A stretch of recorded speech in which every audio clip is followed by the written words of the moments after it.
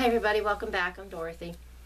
I'm a professional astrologer. You can find me on the web at nhastrologer.com and also on Facebook, Dorothy Morgan Astrologer. Today I want to talk about the month of June, and this is for those of you who are Sagittarius or have Sagittarius rising. So on June 2nd, that full moon is in your sign of Sagittarius. Yay. This is in your solar first house. And so what it represents is you out to the world. You are illuminated out in the world. Full moon in Sag is very fiery and very emotional. But Sagittarius rising is fun-loving, very energetic. So this is a very energetic time of the month for you, the time of the year, truly. It's your opposite sign.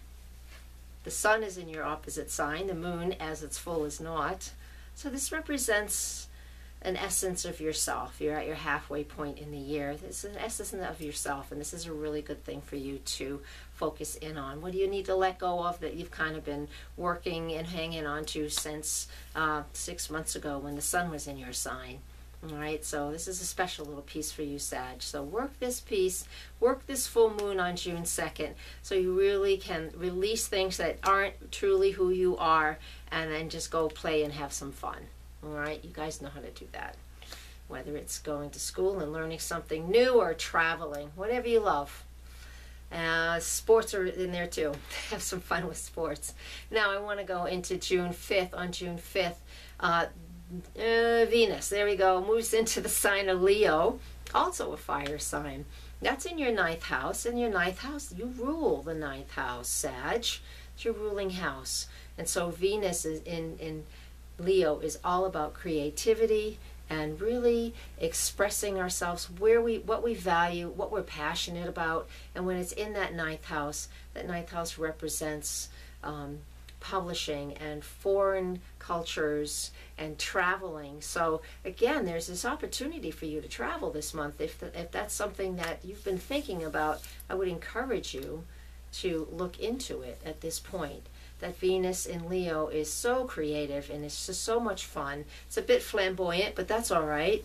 It's so much fun. It just you want to create and play and share that with others. And this is what you can do with Venus moving through Leo in your 9th house. Jupiter has been in that sector for a long time, almost a year now.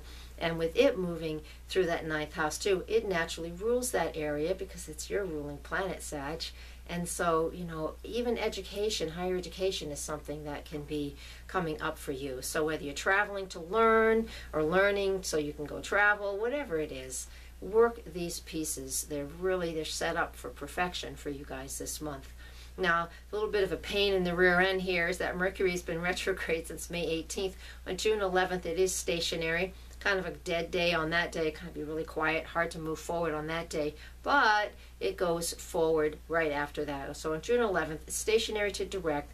It's in your relationship sector, that 7th house of partnerships.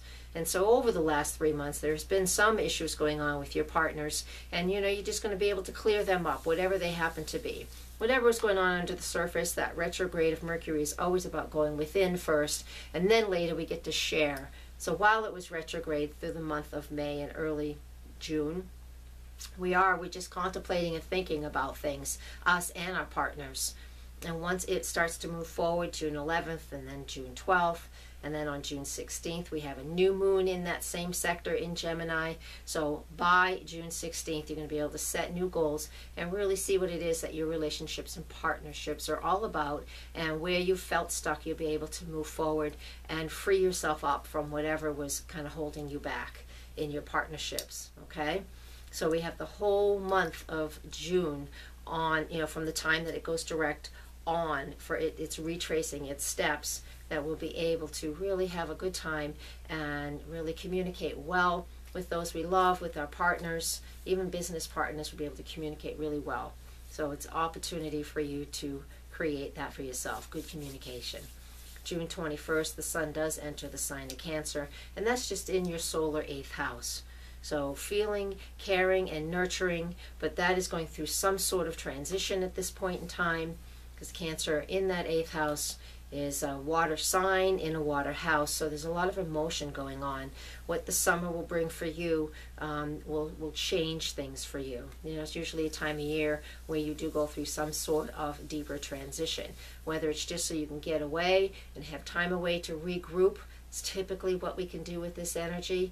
That's a great opportunity for you to do that, or even through meditation and contemplation for a month or so, more than usual, not for a full month, unless you'd love to go to an ashram and just meditate for 30 days. You're more than welcome to do that too. That will be a very transformative thing for you to do.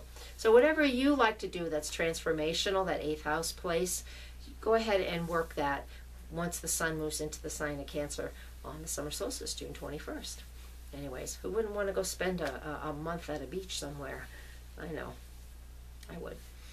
Anyways, thank you very much. Please come and find me on the web at nhastrologer.com for your own personalized sessions. I do personal readings over the phone and Skype, so you can come find me there for your information. All right, thank you for watching. Blessed be. Namaste.